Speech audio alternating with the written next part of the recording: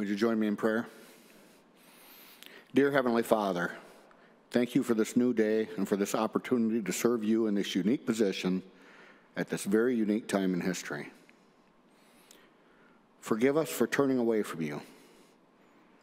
Forgive us for calling wrong right, for calling evil good. Speak to us, Father. Help us to return to you.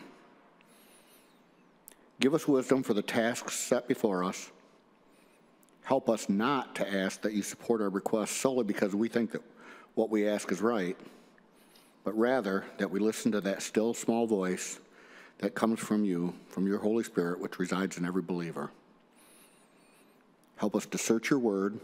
Help us to pray to know your will.